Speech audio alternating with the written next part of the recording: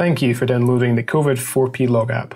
This video will show you how you get started, how you can answer the daily questions, and what other information and support is available. When you first open up the application, two screens will introduce you to the project and let you know that only one question will be asked each day. Just tap on the pink button to move through the screen. Please do read the terms and conditions carefully. If you're willing to participate in the study and you meet the 3 criteria at the bottom of the screen, please confirm this by tapping on each button. To help us better appreciate your particular circumstances, we'll ask you a few questions about what areas you work in and what your responsibilities are. When you've added your answers, just press Submit to record them.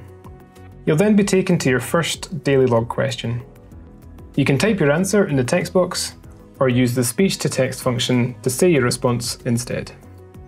When you're ready to give your response, please press Submit.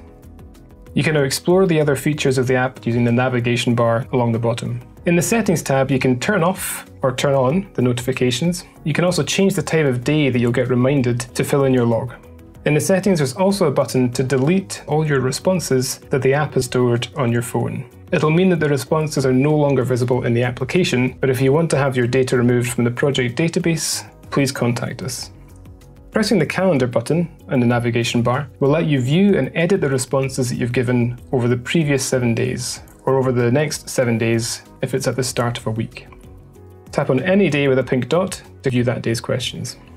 If you've already completed the question, you can then go in and edit it.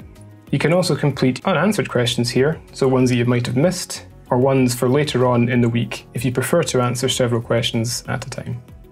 The FAQ button provides answers to important questions about the project and how you can contact the researchers. In the information part of the navigation bar, you can find links to the project website and another link to this instructional video.